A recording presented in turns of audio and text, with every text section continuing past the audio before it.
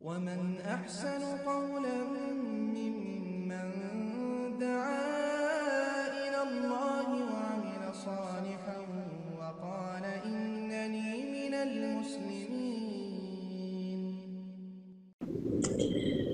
ওয়ালাইকুম আসসালাম রহমতুল্লাহি ওয়া বারাকাতুহু। জি বোন, আপনি জানতে চেয়েছেন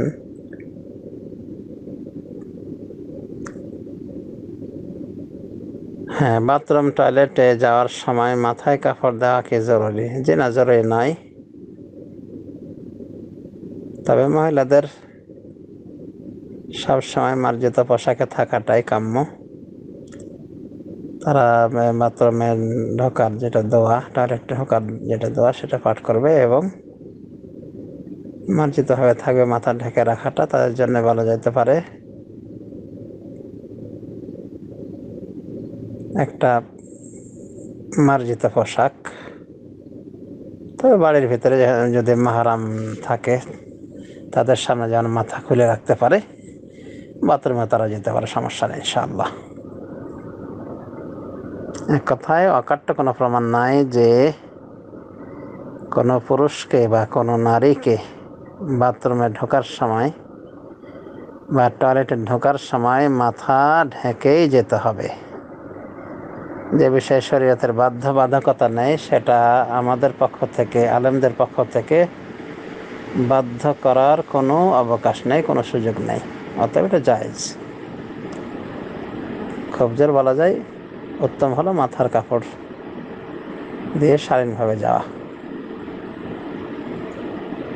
কিন্তু এটা বৈধ রয়েছে এবং এটা অশালীন কিছু নয়।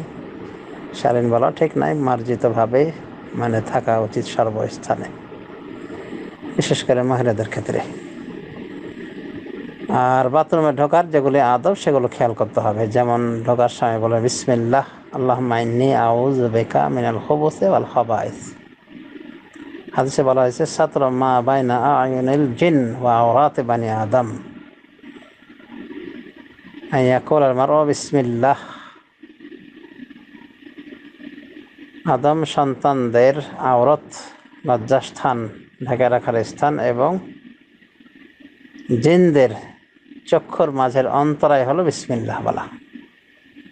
এতটুকু বললে জিন শয়তানরা অন্ধ হয়ে যায়, তারা দেখতে পায় না,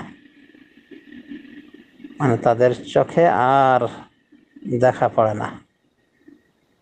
আদম সন্তানদের আওরত, লজ্জাস্থানগুলি, এগুলো খেয়াল করা উচিত। হাযা ওয়া সাল্লাল্লাহু আলা নবিয়িনা মুহাম্মদ ওয়া আলা আলিহি ওয়া সাহবিহি আজমাইন।